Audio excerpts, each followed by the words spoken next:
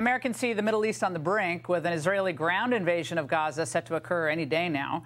Secretary of State Tony Blinken has been over there for days.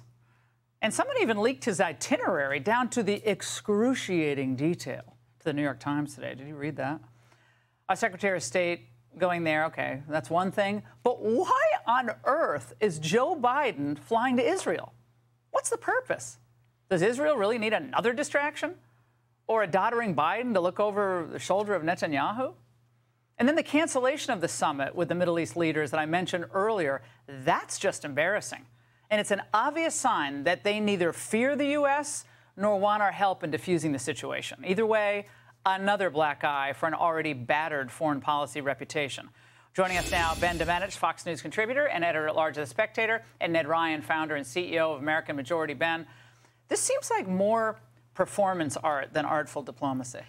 Yeah, just a little bit, Laura. I mean, I don't think anybody actually wants Joe Biden in the room for any of this. It's not like he's going to add anything to the discussion. Really, you're just going to have to sit there and put up with him doddering, as he does in so many of these foreign policy situations, you know, pretending like he's still the head of the Senate Foreign Relations Committee and meandering and recollecting the past, you know, telling old fish stories and the like.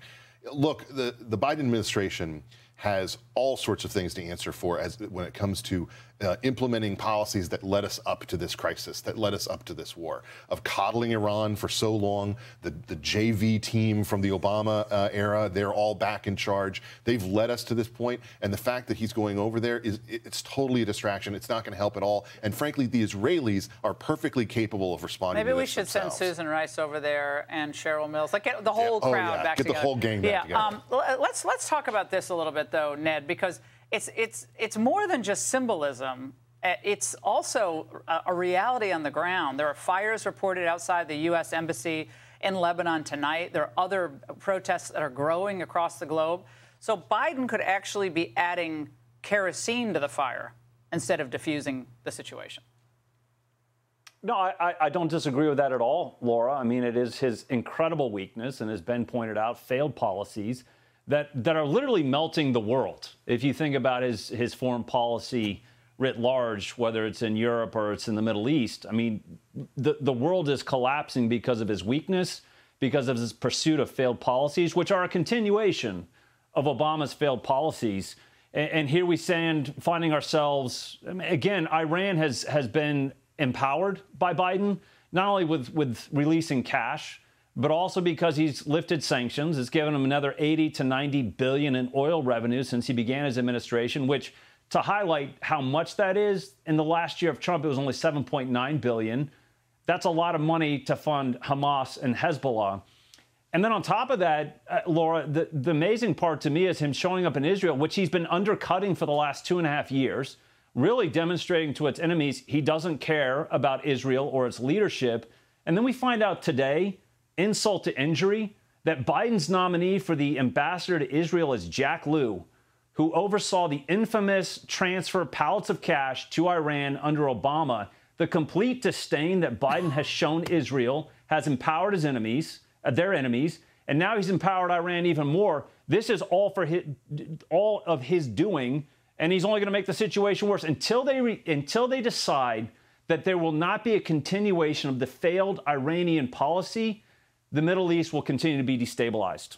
And I also make the further point that a weak America at home is not a strong America abroad. When our economy is in the situation it is, that doesn't help either. No, it doesn't help at all. And Laura, I think the thing that we should be most concerned about is if Joe Biden goes over there and decides to really meddle in what Israel wants to do. We've seen this kind of creeping movement in a direction that basically says, well, you know, the Israelis, we don't want to overreact too much to the worst attack on the Jewish people since the end of the Holocaust. You know, we don't want things to go too far. No, they should be left to solve their own business. They're perfectly capable of doing it themselves, and Joe Biden has no business lecturing them about strategy or what he believes they ought to do in this situation. They couldn't withdraw 100%. From Afghanistan, Ned. I mean, and he's going over there to tell the Israelis how to run their military response to Gaza. And meanwhile, you got the Progressive Caucus with Tlaib saying, back off, basically, don't you dare. I mean, he's getting pushback from his own left flank.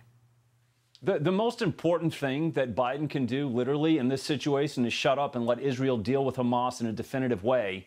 that it's decimated and never rises up again as a threat to Israel. The most important thing is we stay out of Israel's way in this moment.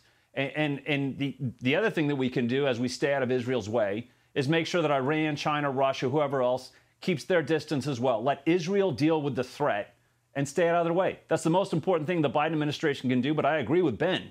There's a reason that Blinken's been over there. There's a reason that Biden is going. And I suspect they're trying to talk Israel out of doing what it needs to do to remove Hamas as a threat, which is shameful. And Blinken's getting his mail forwarded over there. He's been so long. I mean, he's been there for, what, 10 days? Or Yeah. Back and forth. Panel, great to see you both. Hey, Sean Hannity here. Hey, click here to subscribe to Fox News YouTube page and catch our hottest interviews and most compelling analysis. You will not get it anywhere else.